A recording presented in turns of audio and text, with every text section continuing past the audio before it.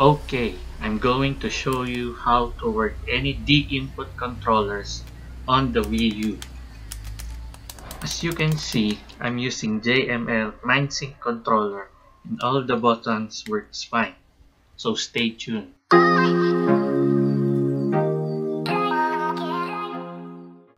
First, load the homebrew menu, and if you haven't soft mod your Wii U yet, go check Gaming Canada first. Click the tools, then scroll until you find the HID test.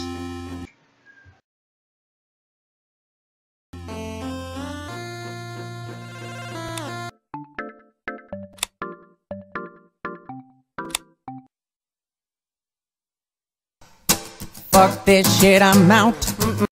If you want a written instruction of this, I will leave a link at the description.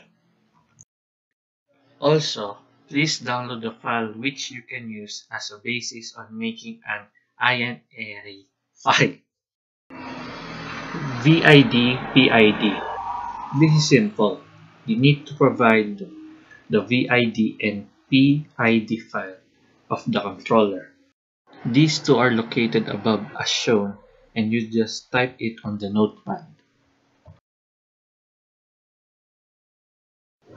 Next are the buttons. You need to provide a configuration of it.